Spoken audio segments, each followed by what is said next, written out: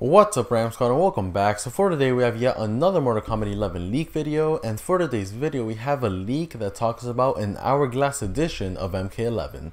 But before we get into any of that, be sure to smash that subscribe button if you haven't already. So with that being said, let's get right into the video. Alright guys, so this leak came out just yesterday I believe, and like I said, it talks about an Hourglass edition of MK11, which I'm guessing is the name for the final complete edition of the game. I'm not sure, I haven't even read through the leak myself, but anyways, with that being said, let's just get right into it. So go ahead and check that out. Now as always, I'm going to read it first and then we'll discuss it. So this leak says, "Hi everyone, last night I was given some info by a buddy who has a couple friends over at NetherRealm Studios in Chicago. I was told some information about the future of MK11 DLC, as well as the final edition of MK11 called the Hourglass Edition. Kombat Pack 2 includes 6 brand new characters, releasing over time along with 7 premium skins and 6 skin packs. The characters included in Kombat Pack 2 are Smoke, Havoc, Melina, Takeda, Harley Quinn, and Ash Williams. Earlier today, MK director Ed Boon apparently deconfirmed Ash Williams after I got this information. I'm not sure if this is damage control or not, but from what I've been told, this is the lineup of the next package at the moment. The pack will start off with Smoke seeing a release date of October 13th, then Havoc releasing December 15th, Melina releasing on February 2nd, Takeda releasing April 6th, Harley Quinn releasing May 25th, and finally Ash Williams releasing July 20th, 2021. Each character will come with an exclusive skin pack and premium skin. I have not been told the contents of the skin packs. Mortal Kombat 11 Hourglass Edition is a complete and final edition of the game. All players will receive 2 new characters for a free final update, Sector and Cyrax.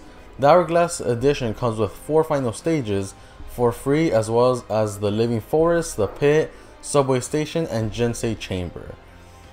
Stage fatalities will be included in the Living Forest, the Pit, and the Subway stages. The Crypt expansion includes a brand new area you can travel to, where you can find new gear for all characters including DLC. All characters will get 5 new skins and pieces of gear for customization. In Towers of Time, 20 new stages in the game's infamous Gauntlet mode will be added as well. The Hourglass Edition will include all DLC content including characters, skins, and Aftermath Story Mode expansion. It will be available sometime in August 2021 for the Xbox Series X, PlayStation 5, Nintendo Switch, PC, and Stadia in stores and digitally. Thank you for reading. I'm glad I could share with you all. Alright guys, so man, was that a lot. And as you can see, what I really like about this leak is that he actually mentions Ed Boon's tweets over the past days that have been really confusing. He's been deconfirming characters, giving hints to other characters that could be coming to the game. And the fact that this guy actually referenced that definitely gives me a little bit of credibility towards the leak. Now, another weird thing about the leak, which is something that we don't see in almost any leak, is that he gave specific release dates for every character, literally saying April 6th, May 25th, October 13th. So that was really something to notice, because like I said, that's not something that other leaks have. They'll just say, oh yeah, it's releasing sometime in October, sometime in May. But this guy literally has a specific days. Now, like always, take this with a grain of salt because I don't know how real or fake this is. But at least in my opinion, this one does seem rather real. Now, I'm not saying it's real. I'm saying that I think this one is more real than the other ones. Or should I say more credible than other leaks. Now, with that being said, it could still be fake. I don't know. But anyways, let me know your thoughts and opinions on this leak in the comment section down below.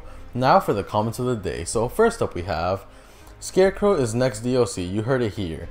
Alright guys, so I want to put this one because I actually heard a lot of people saying that Scarecrow could be coming to MK11.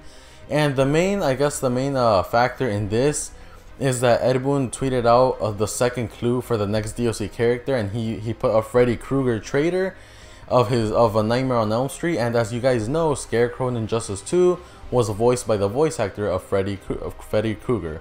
So, I don't know. A lot of people are saying that because of that, Scarecrow's coming. I don't know if he is. I really doubt it, but who knows.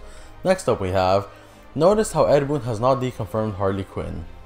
Yeah, that's something pretty interesting because, like I said, Ed Boon has been on Twitter deconfirming characters left and right. He deconfirmed Michael Myers, he deconfirmed Ash Williams, and I think he deconfirmed either Rain or Smoke, one of those. So I don't know, like that's pretty weird that he's deconfirming a bunch of characters, yet he hasn't said a word about Harley Quinn, which is a character who's been in so many leaks. And lastly, we have, now the Melina fans know how the Rain fans feel. Yeah, guys, the pain of not getting our most favorite character is real. I'm just kidding, guys. I really don't care. I mean, for me, a game is enjoyable because of how it's played and all the mechanisms and the fighting style. For me, I will never be like, yo, if that character is not in the game, I'm not gonna play. Like, I don't know. I know there's a lot of people like that. Oh, if Melina doesn't make it, I'm not gonna play it anymore. I don't know. For me, I enjoy a game for what it is, not the characters in it. Although getting characters you want is awesome, I'll still enjoy the game regardless. But anyway, guys, let me know all your thoughts and opinions on this in the comment section down below.